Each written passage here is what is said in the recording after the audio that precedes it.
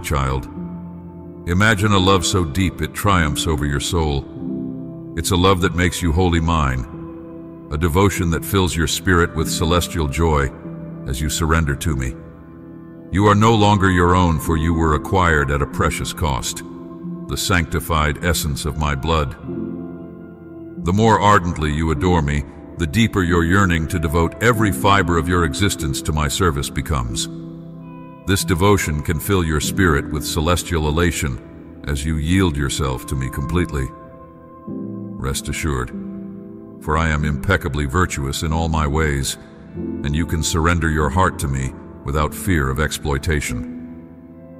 Paradoxically, it is in surrendering to me that you find true emancipation. I have permeated the very core of your being, and my spirit within you claims dominion over increasing territories. Where the presence of the Lord resides, freedom thrives. I beseech you to reflect my divine radiance to others, for I am molding you into my likeness with ever-ascending brilliance. Revel in the freedom you have discovered in me, and willingly submit to my triumphant love. Should you possess me, your Redeemer, Sovereign, and Confidant, you possess all that genuinely matters. It matters not if you lack riches, fame, or worldly success. Allow not such absence to dishearten you. As I once imparted to my disciples, what profit is it to gain the entire world but lose your own soul? Nothing rivals the priceless treasure of eternal life. Picture a jeweler in relentless pursuit of flawless pearls. Upon finding one of unsurpassed purity, he relinquishes all to acquire it. My kingdom is akin to this, a treasure beyond estimation. Therefore, learn to find contentment in having me beloved, regardless of worldly shortfalls. Comparing oneself to others often serves as the wellspring of discontent. I beseech you to diligently evade this perilous pitfall. Keep in mind that you are my unique creation, redeemed through my crimson sacrifice, and exquisitely precious in my eyes. Foster a joyful communion with me, the Savior, whose love for you surpasses your wildest imagination. I shall continue to transform you into the masterpiece I designed you to be. Cultivate gratitude diligently, for it paves the royal road to unadulterated joy. Indeed, no pleasure finds fulfillment without the expression of thanksgiving. While it is commendable to extend gratitude to those who bestow blessings upon you, never forget that I am the source from whom all blessings flow. Therefore, frequently shower me with praise and thanks each day. This nourishes your soul and heightens your joy. Moreover, it forges a closer connection with me, offering you a simple means to draw near. As my cherished follower, you have been gifted with magnificent grace, favor unearned and undeserved. No one and no set of circumstances can strip you of this extravagant endowment. You are mine for all eternity. In all of creation, nothing can sever the bonds of my love from you. Every morning as you awaken, speak these words: "Thank you, Jesus, for this gift of a new day." As you journey through the day, be vigilant for the blessings and joys I scatter in your path. But always remember that the greatest treasure of all is my presence beside you, for I am the indescribable gift. In moments of adversity, when you find yourself entangled in trying circumstances, pour out your heart to me, with the knowledge that I am always attentive and deeply caring. Lean on me, your ever-present solace in times of trouble. Refrain from allowing your predicaments to consume your thoughts, no matter how eager you are to resolve them. After you have exerted your best effort, often the wisest course of action is to wait patiently, seeking renewal within my presence. Reject the falsehood that you cannot savor life until your difficulties are resolved. Yes, the world may be filled with tribulations, but within me you can find peace, even amid chaos. Our relationship is a collaborative endeavor, you and I working together. Turn to me for guidance and assistance. Apply your abilities to the fullest, and trust me to accomplish what lies beyond your reach. Instead of forcing events to a hasty conclusion, embrace serenity and ask me to illuminate the path, all within my perfect timing. Hold my hand with unwavering trust, beloved, and cherish the journey within my presence. I am your source of jubilation. Let these words resonate within your mind and echo deep within your soul. I, your steadfast companion who will never forsake you, am an endless wellspring of joy.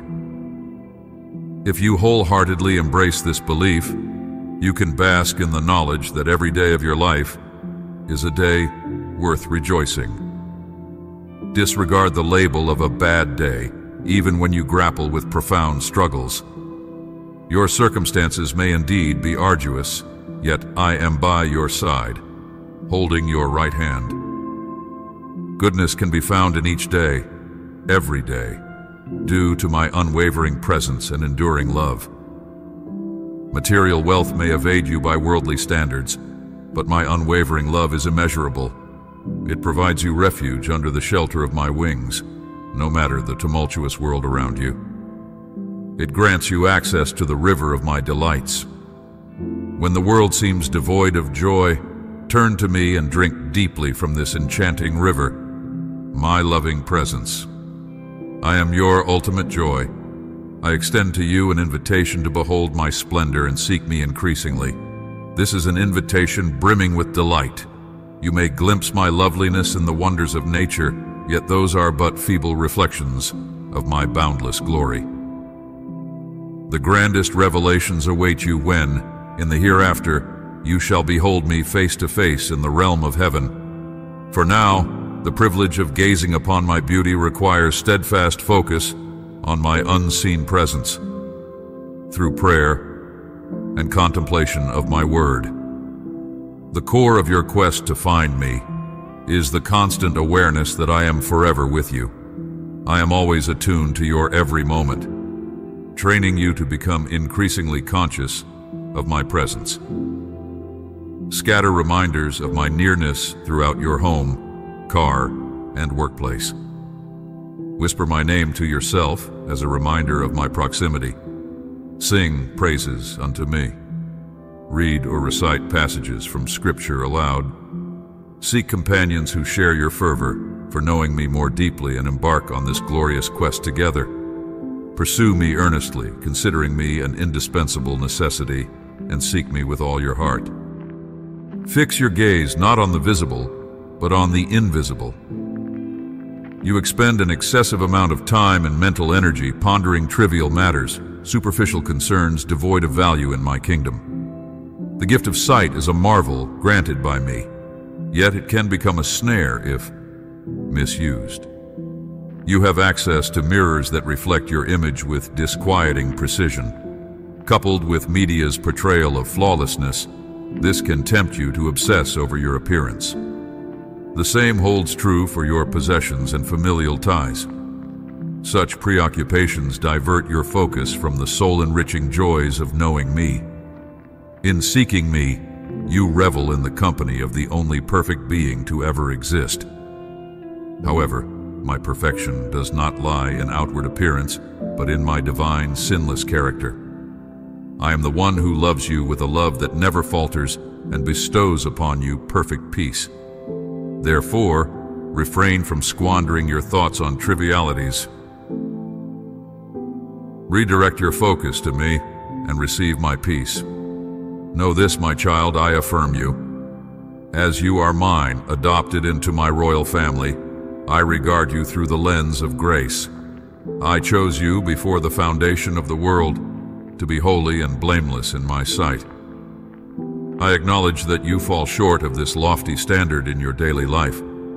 However, I perceive you as holy and blameless because this is your eternal position within my kingdom. While I may not condone everything you do, I certainly approve of you, your authentic self, the one I meticulously designed.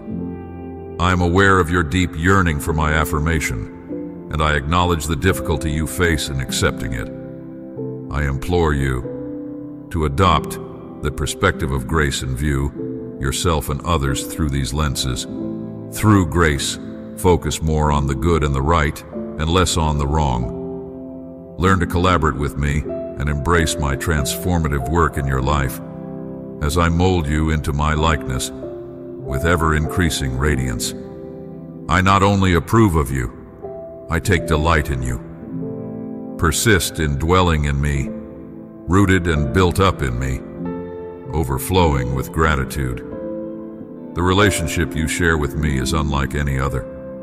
You abide in me, and I dwell in you. You never journey alone, for I am always at your side. This unparalleled connection with me provides an unwavering foundation for your life. I encourage you to continue building upon this foundation, living in constant awareness of my presence. Gratitude serves as one of the most crucial building blocks for your existence. The more gratitude you incorporate into your life, the richer your experience becomes. Gratitude expands the capacity of your heart to receive abundant joy. It equips you to endure suffering without descending into despair or self-pity. Regardless of the circumstances, you can always give thanks to me for your eternal salvation and my unwavering love. These blessings remain constant and unchanging. Other blessings, such as relationships, finances, or health, may fluctuate. I urge you to count both kinds of blessings until you overflow with gratitude. I am God, and you are not. While this may sound stern, it is, in truth, a blessed reality check. In the Garden of Eden, Satan tempted Eve with the very same desire that led to his fall from heaven, to be like God, supplanting my divine position. Eve yielded to this temptation, as did Adam. Since that fateful moment, human nature has been inclined to act as if they are God, striving to control every facet of life and passing judgment when circumstances fail to align with their desires. Remembering that you are not God liberates you. You need not shoulder the burden of matters beyond your control, which encompasses most matters. By relinquishing everything not within your purview, you free yourself from carrying needless burdens and enhance your effectiveness where you do have influence. Furthermore, you can entrust your concerns to me, acknowledging my sovereignty. Present your requests to me with thanksgiving. Share your prayers with me. Living in this manner will shield you from anxiety and bestow upon you a peace that transcends comprehension. Joyfully thank me for the forgiveness of all your sins, past, present, and future, known and unknown. Forgiveness is your greatest need, and I have met this need perfectly, eternally. I am the eternal life who was with the Father and revealed to you. Through your faith in me as your Savior God, you inherit everlasting life. Let this astounding promise fill you with joy and dispel any fear of the future. Your future is radiant and secure, an inheritance that will never decay, spoil, or fade, reserved for you in heaven. The most fitting response to this boundless, infinite gift is gratitude. The more you thank me, the more joyful your life becomes. Therefore, be vigilant for the things that kindle gratitude within you. The act of thanking me, whether through spoken or written word, in silent prayer, soft whispers, exuberant shouts, or songs of praise, magnifies your joy and elevates you above your circumstances. An enjoyable way to express your adoration is to read Psalms aloud. Rejoice in me, my redeemed one, for nothing can sever your connection with my love. I am the vine, and you are one of the branches. Whoever abides in me and I in them will bear abundant fruit. Apart from me, severed from vital union with me, you can accomplish nothing. Contemplate this glorious truth. I am alive within you. Just as sap courses through a vine into its branches, my life flows through you. I am boundless and perfect, yet I have chosen to make my dwelling within you. The intimacy we share is profoundly rich. I discern your every thought. I am cognizant of all your emotions, and I comprehend your weaknesses. I stand ready to infuse you with my strength when you cooperate with my indwelling presence. When you relinquish control to me, entreating me to guide your actions, you can yield an abundant harvest. If you endeavor to act independently of me, ignoring our vital connection, you are likely to stumble and falter. Anything produced apart from me holds no value in my kingdom. Hence, nurture your intimacy with me, beloved, and delight in my life-giving presence. My kingdom is not of this world. It is indestructible and eternal. When you witness shocking evil and mismanagement in your surroundings, do not lose heart. As I faced arrest, I informed my disciples that I could summon my Father, and he would dispatch more than 12 legions of angels to rescue me. Yet that was not the course we had chosen. My crucifixion was necessary to save all who call upon my name. Remember, you are a part of my kingdom, one of eternal life and eternal light. The darker the world becomes, the more crucial it is to cling to the hope you have in me. Despite appearances, I remain in control, accomplishing my purposes in ways beyond your understanding. Even as this world spirals deeper into its fallen state, you can dwell within it with joy and peace in your heart. Just as I told my disciples, I now say to you, take courage. I have conquered the world. Because you are a citizen of my kingdom, you can find peace in me, even in the midst of turmoil. Amen.